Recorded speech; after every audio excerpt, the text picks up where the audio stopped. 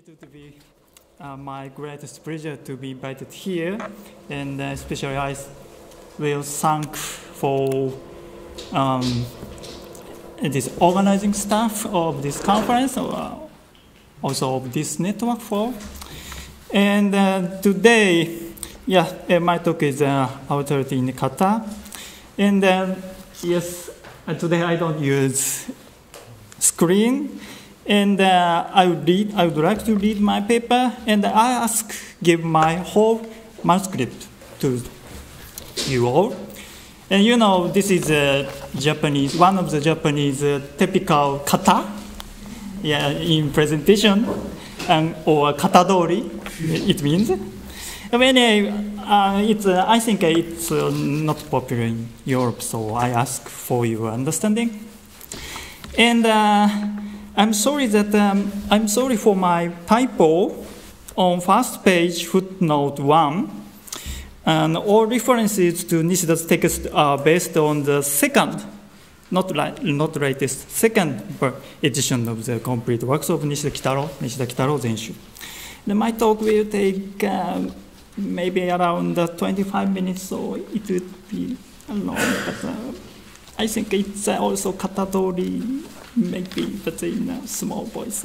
Anyway, and so from introduction, in his famous book, Kata, Ryō and Minamoto states that kata, which shapes a body movement and action, means a form of forms, katachi no katachi.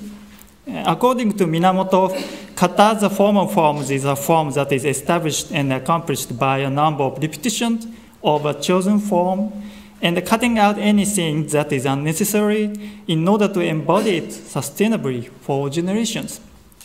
Then Minamoto says, quote, kata has a functionality, reasonableness, stability, and a kind of beauty, unquote. Therefore, kata is a refined model or pattern as a form of forms that is passed down by our predecessors. In addition, Minamoto focuses on geino and bugei, where one's goal is to assimilate oneself into kata, kata to jikotoを同化する, through practice in order to put one's body and mind into the form. And this assimilation should naturally lead to a modification and creation of kata. Minamoto emphasizes that this shows a case where we can find the self-purposiveness of running through kata. Nevertheless, why should one's assimilation into kata not be done as a mere stage or means in the process of practice, but become its own end? In this paper, I answer this question with my interpretation of Nishida Kitarō's later philosophy. Nishida claims the world where we live exists as a self-forming of the form, kata no jiko-keisei, and we interpret that kata might be understood as a kind of united form of the self-forming of the form in Nishida's thought. I will skip next paragraph, and next page is the final last passage of this introduction, but from the middle, fourth line. According to Nishida, the negation of the will that proves for a substance or essence as a ground can bring about a creative act of the self and the co-creative relationship of entities, especially between the self and the others, that is radically different from the self. I clarify the signification of practicing kata that brings about an encounter between the self and the other through alterity. And one, self-formation of the form and acting intuition. But 行為的直感 acting intuition is, I think, well known among these members, so I will skip most parts, except page 3, second paragraph. For Nishida, the form things exist as an expression of a determinate form, which means both the spatial and the temporal relationship to ourselves as subjects. The shape of a thing is a kind of such form. In other words, an expression of a way of our act, or a call, yobigoe, to invite oneself to act upon things in a determinate way.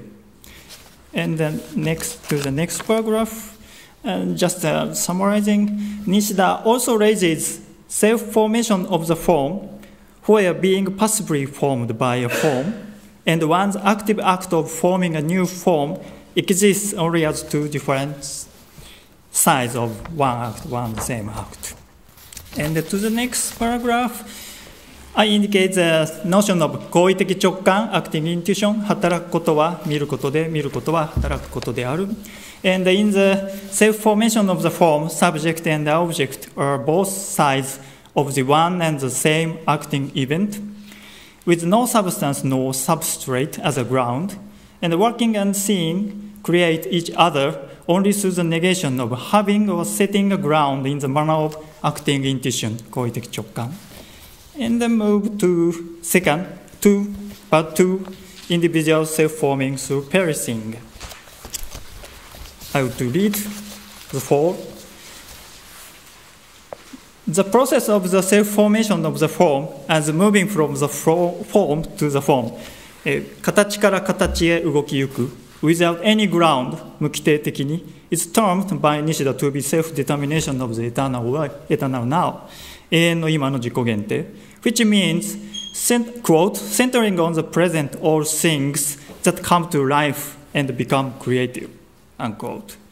The self-determination of the eternal now is thus where all facts within the process from the past to the future are in relation to and call each other to show or realize their own distinctive characteristic and unique individuality, 個性 In other words, acting intuition in the present arises as the center or as a focal point of the individual 個性的な self-forming or self-creating of the whole itself. Therefore, there is no principle or origin as a ground existing prior to each event that makes them related to and united with each other. Each event relates to each other neither teleologically nor mechanically, rather only through an event of calling and forming an individuality of each event one another, or expressing and contrasting its irreplaceable uniqueness each other. And skip the next paragraph.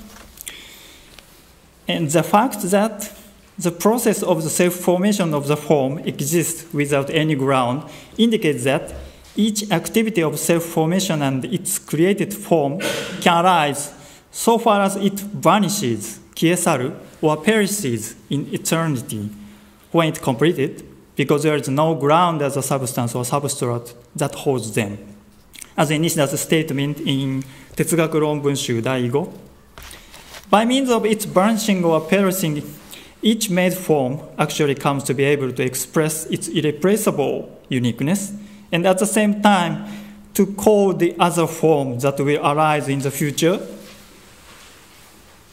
to invite its irreplaceable uniqueness, as in the case of expression in acting intuition we have seen before.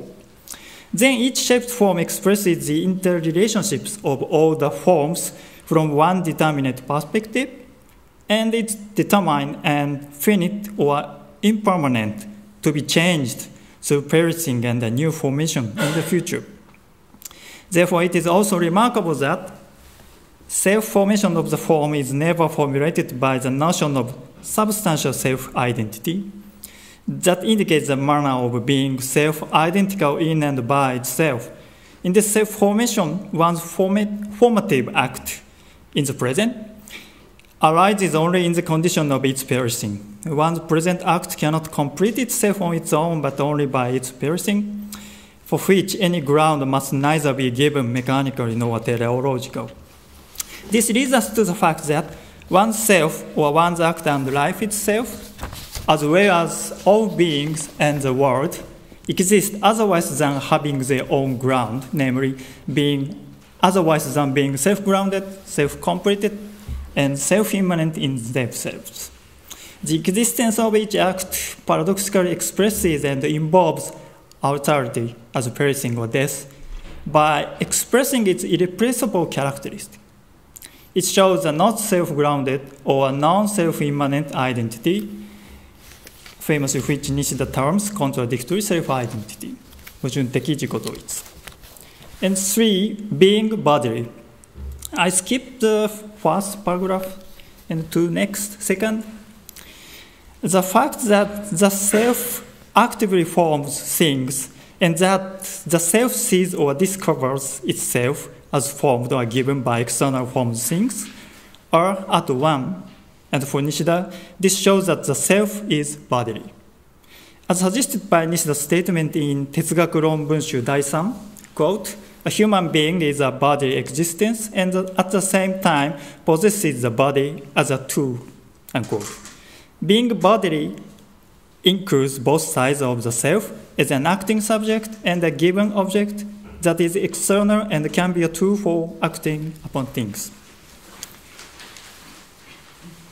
As considered that the self is the body's self, remarkably suggests that self-knowing one's acting self can be established only with a not self-grounded or not self-immanency contradictory self-identity. Nishida states, quote, the body is what is seen from the outside as well as what works from within. It is what forms and sees itself as this contradictory self-identity. 矛盾的自己同一として。Accordingly, as Nishida puts, quote, we are always seeing ourselves through acting intuition. This means that ourself has to be bodily, unquote. In Nishida's famous words, the body is what sees as well as what works. He makes a claim not about things, but about a self-seeing or self-knowing body and its contradictory self-identity. It should be, but I think it's a little bit different from usual interpretation. In short, according to Nishida, the body is what is seen from outside as well as what works from within. Thus, it is a form that expresses how the self as such forms things, in concurrence with being formed by external things through the acting intuition and self-formation of the form. From this point of view, as Nishida writes in Philosophical Essays, Vol. 4, Volume 4, quote, our body is a form of the self-determination of the world as a holistic one existing in the manner of contradictory self-identity. And that is the way of this self-determination, unquote. Our body is a form for inter-expressing and co-contrasting the irreplaceable uniqueness of whole entities in acting intuition. In other words, as we consider the form of individual self-forming or self-creating whole entities. Skip the next. Here, we can also find the reason why Nishida recognizes our body in a contradictory self-identity, as it directly expresses the fact that it should perish. And then Nishida designates this kind of body as a 歴史的身体. Being body especially displays formedness or createdness as conditions for the establishment of an acting self. This means that the self's creativity actualizes as long as the self answers the problem of how it actively works in the inter-expression of entities only in the formed and given situation here and now. It is our body self that can truly realize the irreplaceable characteristic of entities in contradictory self-identity. That is, as we've seen, the body itself directly expresses alterity as perishing or death. The body itself thus recognizes its own death, not because of its finite biological nature, rather by actualizing its own irreplaceable uniqueness that will never exist again. I will skip the next paragraph. But the first part of next paragraph and from the middle, thus, not the middle, but thus the form in the present expresses the determinate form or way of the relationship between forms or of moving from the past form to the present form. This united form should be the form of forms. And these forms of forms or forms in general are established as multiple layers expressing or reflecting each other. Nishida develops his thinking on a period a society, and a nation as a form of forms, but not on kata, our topic, which still can be counted as a kind of form in the Nishidian view.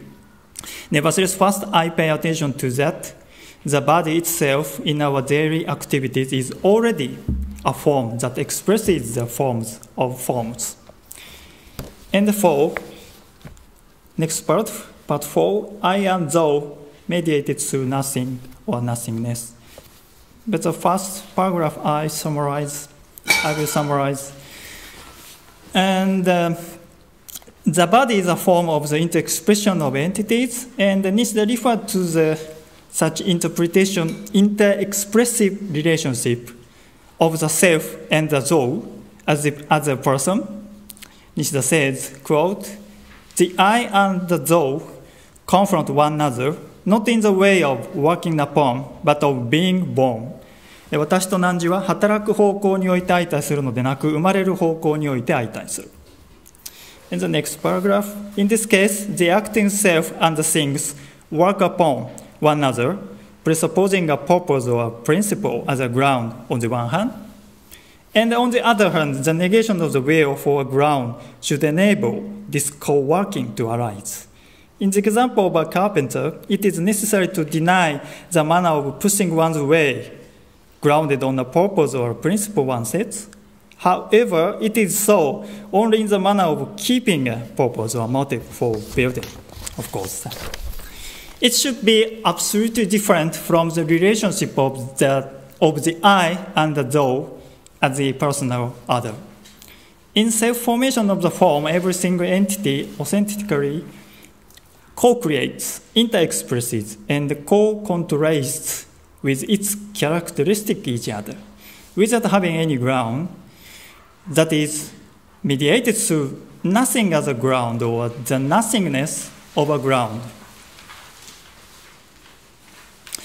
As Nishida writes, quote, I am I, thou is thou, as long as the I and the thou confronts one after as a person, through and through, unquote. And in addition, quote, it, I add, that is the mediator of the I and the thou, must be absolutely nothing, 絶対に無にして, and at the same time establishes all entities, and because it is nothingness, 無なるゆえに, it must establish independent entities as they are, unquote.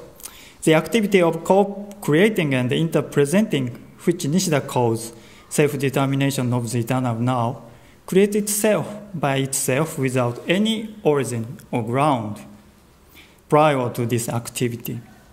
This is not in the way of working upon on some ground, but in the way of being born from nothing or nothingness of the ground, consequently negating radically the will to set and probe for any common ground as an ideal purpose, principle, essence, etc., opens and discovers the encounter between the I and the thou that is radically different from the I, mediated through nothing as a ground or nothingness of a ground. In my interpretation, this shows the way of being present together without finding any ground upon which we depend, even not sharing the same idea or purpose as a basis or ground between the self and the others. Thus, in the midst of a conflict of interest, each one confronts and shares an irreplaceable event or co-creative act as being present together as they are, without a common ground, or encounter each other without a ground. In addition, because of its beyond groundedness or not self-groundedness or non-self-immanence, being present together raises the condition of its eternal piercing, which implies a parting of I and thou with no ground. Thus, the personal encounter of I and thou as being present together without ground is established only through perishing and parting as alterity. Here, suffering or sorrow in conflicts is never abolished because the life of a human being itself cannot be grounded on an idea or a purpose, but exists only through alterity as opposed to an optimistic view. Then it should also be seen that being present together as they are different through nothing or nothingness does not exclude the way of co-working on the ground, but includes it, or lives it with and from being present together without ground, which does not lie as any ground prior to or separate from co-working.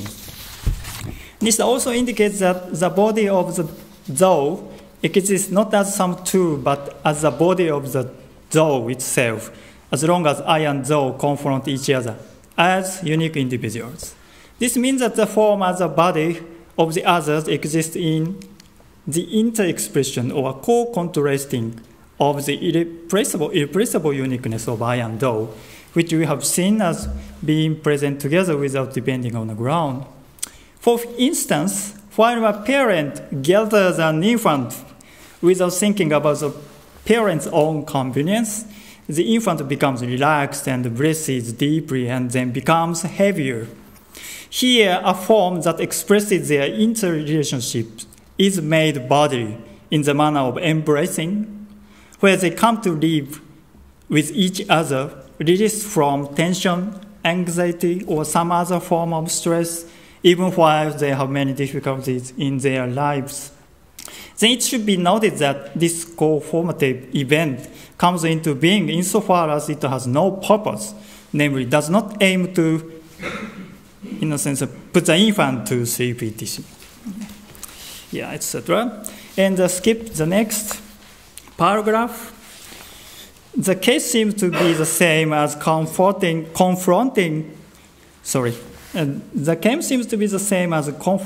a friend with whom one has been in conflict and who is in pain, or embracing a parent dying on a bed.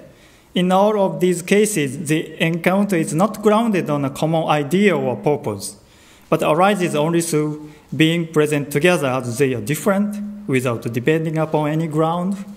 Furthermore, as we have said that the body itself recognizes its perishing or death by realizing its own irrepressible uniqueness, the body form that is made in these cases expresses their uniqueness and preciousness.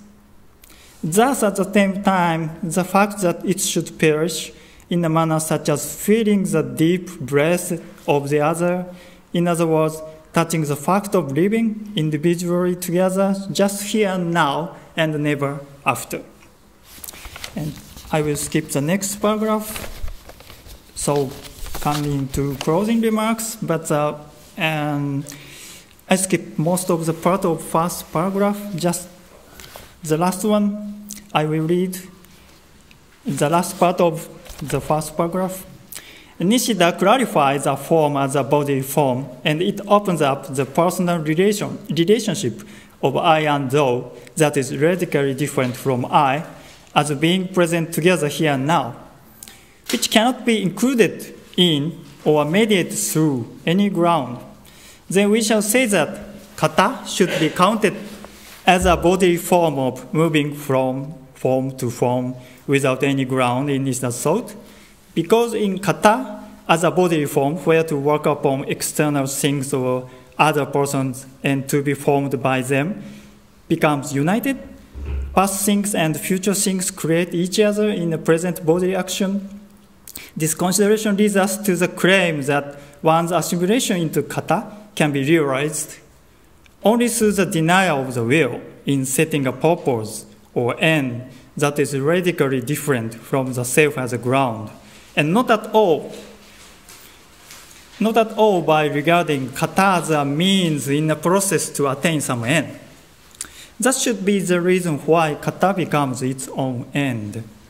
Practicing kata might make the self discover one's self full of artificiality towards the external, and lead the self not to be free from or transcend such a self to attain an ideal relationship for the self and the external things or the others, but with a denial of the will, probing for a ground to bring about a co-creating or co-contrasting between them in acceptance of and in accordance with the self is as it is so, namely in being present together as they are. In addition, practicing kata that has been made and held for generations realizes an interrelationship of the forming self in the present and the perishing others who formed kata in the past. The assimilation into kata of the self and the others continues the co-creation of kata at every single occasion in an individual and irreplaceable way through perishing and parting as alterity, which indicates another way than the self-grounded self-identity. We can also notice that living kata opens a personal relationship of the self and the other as such, but it exists only in the limited region or community of geino, budo, or other gei or jutsu, as considered every single act of the self in daily life radically forms a unique form as a body, through its perishing as alterity in the self-formation of the form, while negating the being of any ground. Actually, practicing kata cannot become its own end.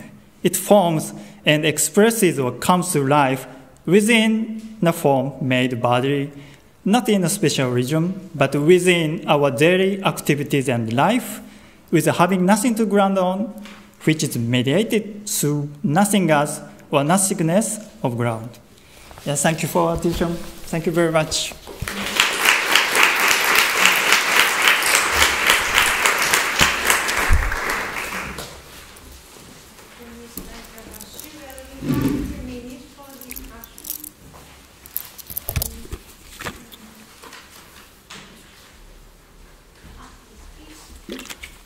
Yes. I have a question that I've had now for all three talks. When I was preparing for reading through Nikki, I noticed that Nikki makes a distinction between kata and kata. And kata. In the title, well, we have here kata, and what's translated here is kata, katachi. So these two almost seem to be equated here in the last two talks, and they are in yours. On the first page, you start by assimilating oneself to kata, and you use one kanji character, and then later on, Nishida's notion of form, and you use the second kanji character. Now, in Nikki, what seems to be happening is he's distinguishing these. And if we translate them both as form, I'm wondering if we're losing something. So the question is, are these terms actually equatable? Is the first one, when you say assimilate oneself to kata, does that not mean a type, a model, or pattern, a mold? And so it should be translated more as type. And what Nikki does is actually translates it type from German into katana, and uses the word type as exchangeable. And then you've got a universal that's individualized, and an individual that's universal. So it's a concrete universal. And then there's regulatory in its right? And you practice it, and it's regulatory of your actions, but not determinative or categorical of your actions. Whereas Nikki takes the second kata, so the kata that you use, Second kata, maybe katachi, no? Nishida's form of notion of form. When you say the kata there, this kata is more of an ontological conditional form from Nikki, it seems. So I'm wondering, is this unique in Nikki, or am I missing something, which is entirely possible, or are these terms really equatable? Or is there a slight difference between the two? That if you translate them both as form, the English speaker will not know that one is a form that's appearing, that's more of a categorical, and one is a form or a style that is regulatory. And it seems that there's a distinction being made here. Even in the talks, I can hear that distinction. But maybe you're asking about the difference between the form as kata, maybe that is equal to pattern or types, and katachi as form, that is shape or something. Is it? No?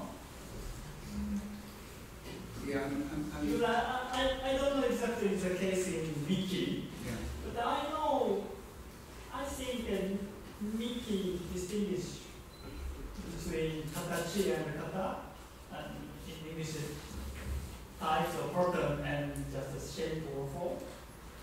But, if you ask me on the, I think maybe confusion is because the second one, katachi, it can be read kata also sometimes. Yes. But to do a distinction, we are always referring to it as katachi, the second one. And the first one we are now always calling kata. Okay. And the kata, the first one, is closer to something like a type, and katachi more to a perceivable form. So also in the case of Minamoto Yoen, he says the first kata is like katachi or katachi, so a form of form, which is like a higher level form. And this is because this might make potential with type. It's more normative. If it so, kind of transcends the perceived form. If so, of course, we have to distinguish both. But today, my talk emphasizes a form, katachi, expresses the united form or the forms of form. Because this concerns the previous question by Professor Hijik, and because of course, in Sado or in the martial arts or Geido, we have to run kata, pattern. But after that, what can we do? Sometimes they separately exist. There's separation from that. But I think kata or pattern has to be expressed within or by the bodily form in the daily action of self. So maybe Nikki wants to distinguish between the united form or pattern, kata, and from each form, katachi. I know because his interest includes nation or regular or law or something. And of course, Nishida is interested in that topic. So just indication, but Nishida also in some article considers kata as a pattern, like a nation or a period. Yeah, but today my talk goes a little bit different direction because each form is very important. The thing is that each bodily form in the daily action. Because so I will emphasize, I don't want to emphasize the difference between them. Of course, there is a difference. Then after that, I interpret or I want to transform some relationship between them.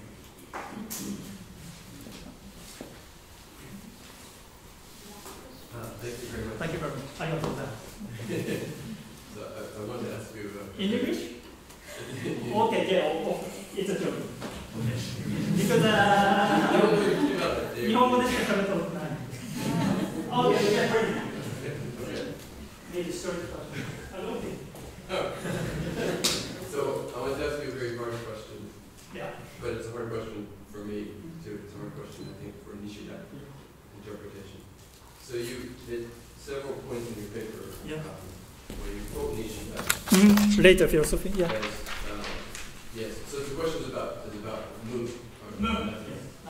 So sometimes with mukide, so without a ground. Without any ground. Other places, of course, he talks about mudabasho and you quote that. But when you comment or interpret, you say, for example, on page 8, at the end of the top paragraph,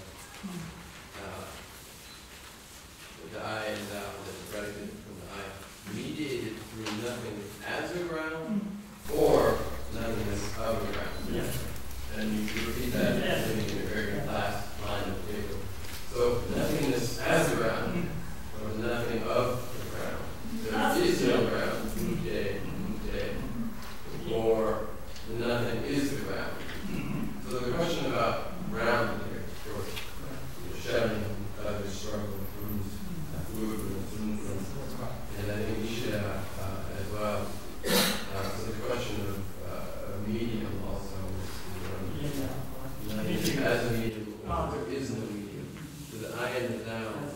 truly relate to one another when there is no medium, or when there's the medium of nothingness. So, help us understand better. Is nothing or nothing moved a ground, or is it the negation of any ground?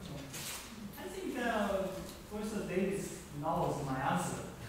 Of course, both. Of course. But it's very difficult, so we consider further, and we are looking forward to the logic expressing the both the same, or the both are the different sides of the one thing. But I think it's not necessary to distinguish. Oh, of course, there's a distinction, but not contrary, I think. But my answer, maybe you guess my answer and you feel some anxiety about me, about my. No, I just think it's a really important. I mean, it's really kind of because it's paradoxically. I use a very paradoxical expression. Made it through nothingness, or made it through nothing. It's both because I made it through something, but the something is nothing. It's very paradoxical, but I think we try to find some logic expresses this issue. That's the point, my point. So the very last question, very quickly, please. Yeah.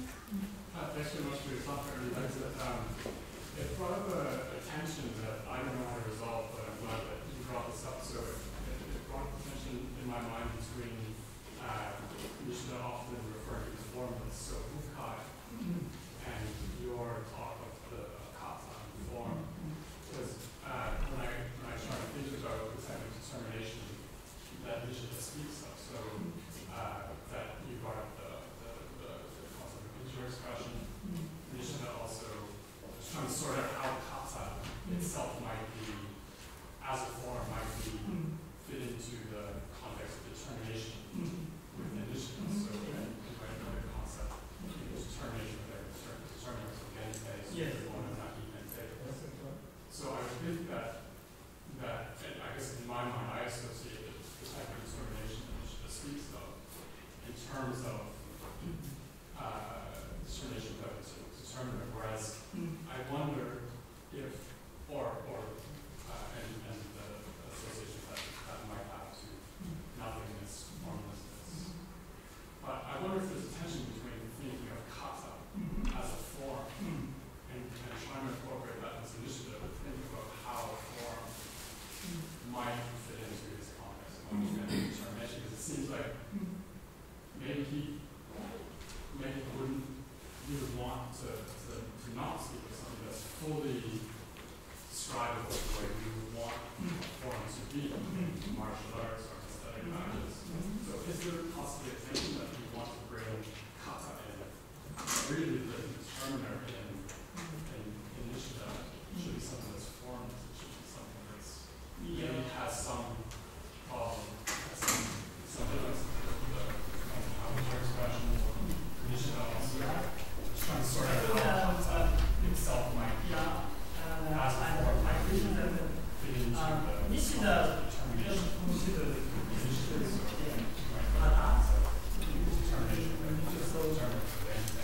I don't know how he observes, or I don't know how he sees it. Can we? Because, Nishida, often Nishida, right? I wonder, does, because he knows what is kata, or maybe. But I wonder if there's a tension between it's really kata, or he becomes kata.